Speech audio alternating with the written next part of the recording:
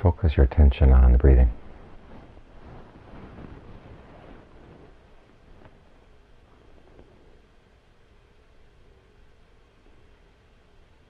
And try to be as sensitive as possible to the breath. The two things have to go together. If we just think about the breath but are not very sensitive to it, it's hard to stay interested. It's hard to stay with it.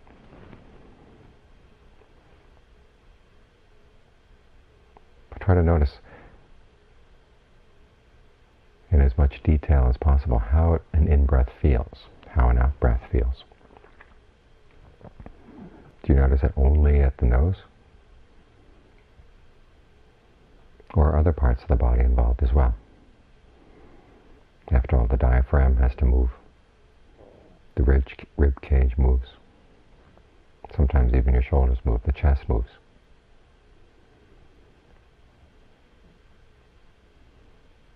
That much is pretty obvious. But then you notice that there are other sensations of movement in the body as well that go along with the in-breath, that go along with the out-breath. And if you really pay careful attention, you'll notice that it's a whole body process. Your entire nervous system is involved.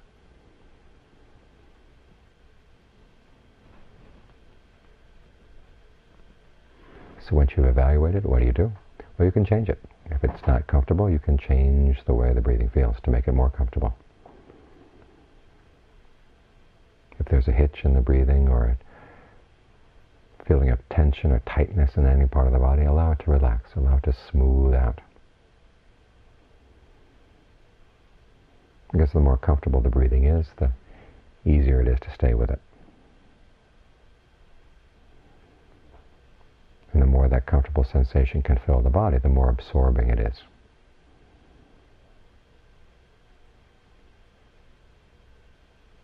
You can think of the breath going in and out the body, the whole body all at once, or you can take it section by section. Work through the details. How does your abdomen participate in the breathing? How does the chest? How does your back? The upper part of the back, the lower part of the back. Your legs, your arms, your hands. Do you tense up your hands when you breathe? As part of your tension, of your posture, a certain amount of tension in the hands or the feet will allow those to relax as well. And in your head, what kind of sensations do you tend to create to emphasize the fact that there's an in-breath or an out-breath? Are they comfortable or are they not? You can play with the sensations, section by section like this,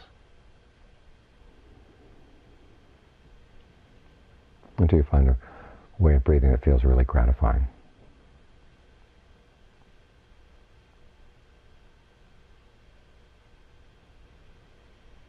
There's a passage in the text that talks about 3 stages in the act of generosity. Before you're generous, you feel happy.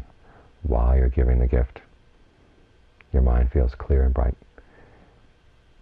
And after having given it, you feel gratified. Well, you want to have the same 3 qualities, or bring the same 3 qualities to your meditation. To begin with, be happy that you're doing the meditation. It's not often that people get this chance. And while you're doing it, try to keep your mind bright and clear. Keep it observant.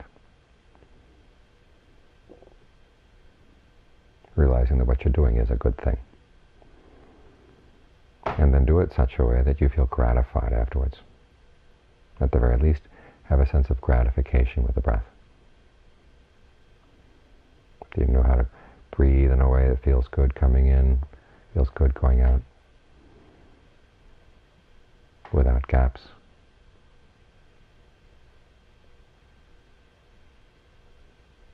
It's a continuous sensation of good breathing.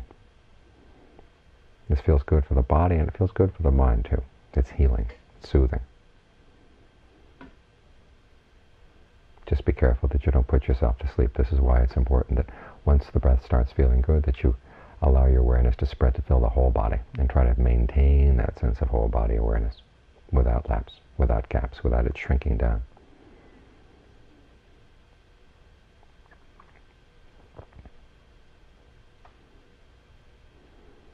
All of this comes under the factor of evaluation in the meditation. And it's an important factor. You're learning to take your powers of judgment and use them wisely.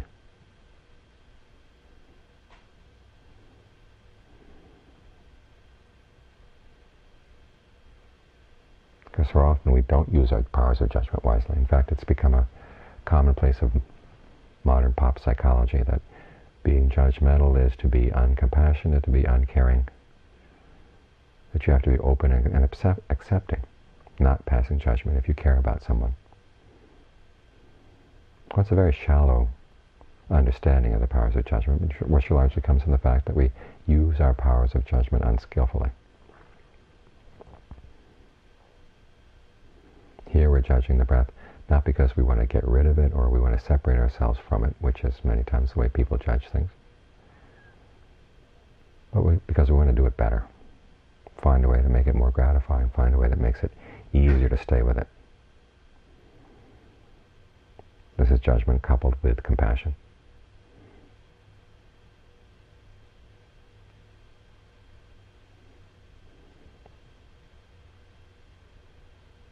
Realizing that there are skillful and unskillful ways of breathing, comfortable and uncomfortable ways of breathing, and the difference matters. It's important.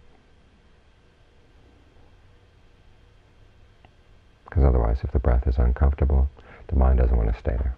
It's going to run out as soon as it gets a chance.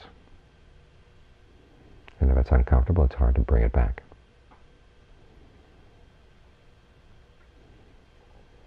So you work with the breath, adjusting it, looking at it, observing it, evaluating it, and making more adjustments because you want it to be good.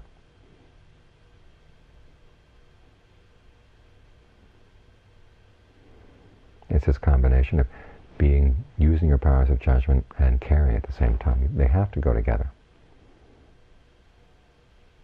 This is why in Thailand, where the Forest Ajahns tend to be really strict with their students.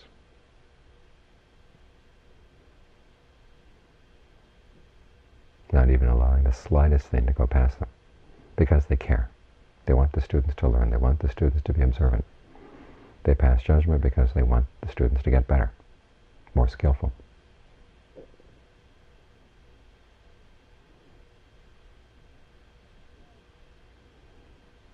And if they're simply accepting and allowing all the time, the students don't grow.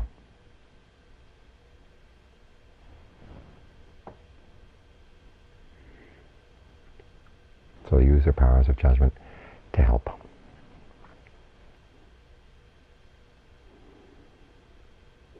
When these two qualities work together, they can make a real difference in the mind. As the Buddha himself pointed out, where does wisdom start? It starts with a desire for true happiness. What, when I do it, will be for my long-term well-being and happiness? That's the first question that forms the beginning of discernment, allows discernment to arise, realizing that your actions are important and that they do give results. Some actions are skillful, some are not. And who wants to go into all the effort of investing in a lot of unskillful actions? The distinction between the two is important. And you don't want just a fly-by-night happiness. You want something that's going to last, something that sticks with you. And something that doesn't oppress anyone else. True happiness is something that's harmful to no one. So these two wishes come together. Well, they go together. These two qualities go together.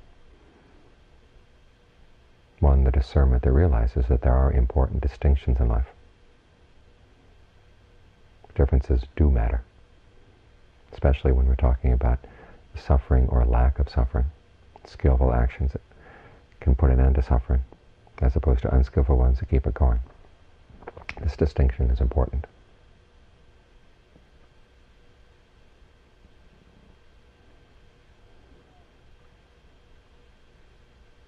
Coupled with the desire for happiness, for the desire for a true happiness that lasts.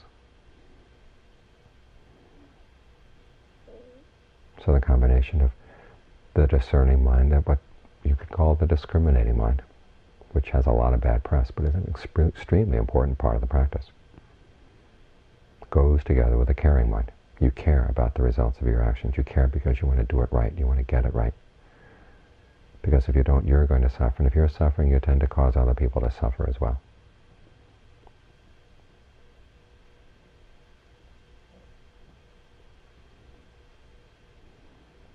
So this is why, as meditators, we have to be really honest in our powers of judgment. When we make a mistake, we have to admit we've made the mistake. Recognize it as a mistake. Be curious. Want to learn how to correct that mistake so we don't have to do it again.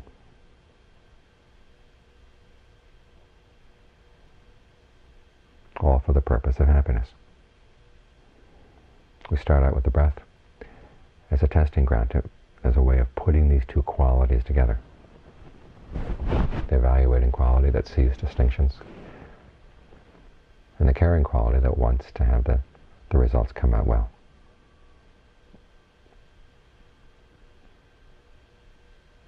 If you don't understand the connection between the two, it's very difficult to meditate. Once they go together, then the desire for happiness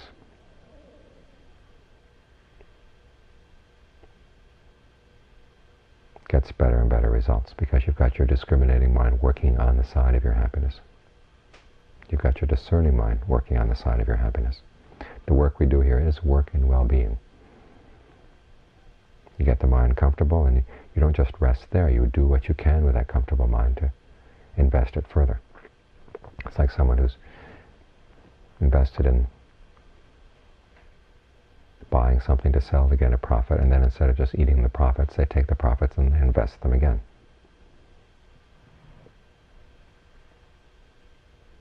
And again, so that the profits grow and grow and grow.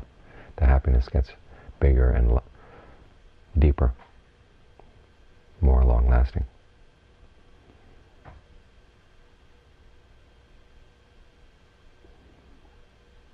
Because you're not short-sighted. If you're short-sighted, you say, I just want to feel good right now, don't criticize me, don't do anything to make me feel bad. That's very short-sighted.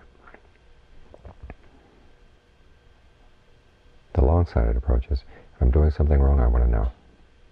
As the Buddha said, if someone points out something you've done wrong, regard that as someone who's pointed out treasure. A hidden treasure. Because when you correct yourself, you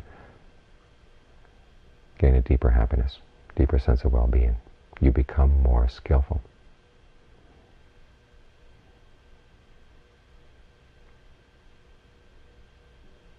So remember that ideally these two qualities go together.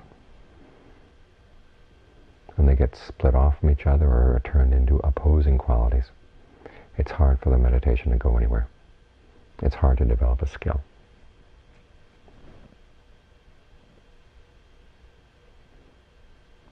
But when they go together, they can take you from the very beginning of the meditation all the way to the end.